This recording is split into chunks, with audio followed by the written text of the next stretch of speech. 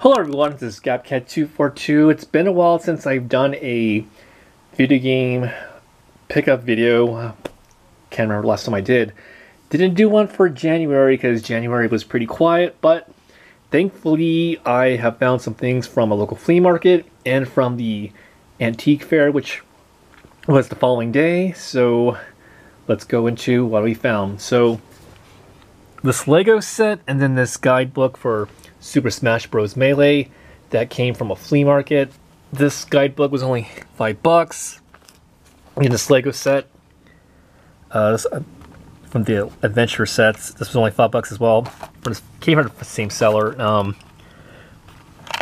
Came with the box and it was all there. Unfortunately, the minifig is missing, but everything else is there. And thankfully, that's a very common minifig, so we might be able to pieces back together. So pretty pleased to get both of those for $10. And on to the games. So last month the Sacramento Antique Fair got canceled due to rain, so I was definitely looking forward to this one, and sure enough got some pretty good deals on some games. So I'll start with this section right here. So this all came from one seller.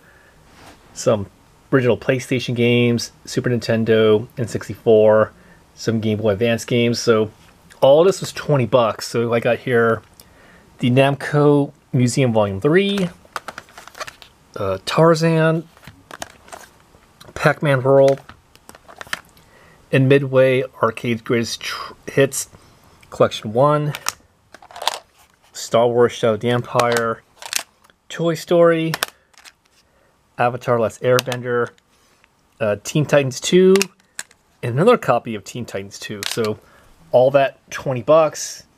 Then got this little DS slot. This was basically $20. My original total was 19, but I just paid 20 anyway.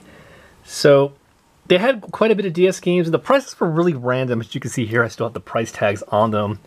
Some were 3, some were 2, some were 5. Nothing too special, but they were cheap, and plus I've been meaning to get some more DS games for my collection. So we got Hello Kitty and Friends, Pack Picks, Hotel Transylvania, Zoo Tycoon 2, New York Times crosswords, and Pets Monkey House. So all that for $19. And then picked this up, 3DS game, Fossil Fighters Frontier.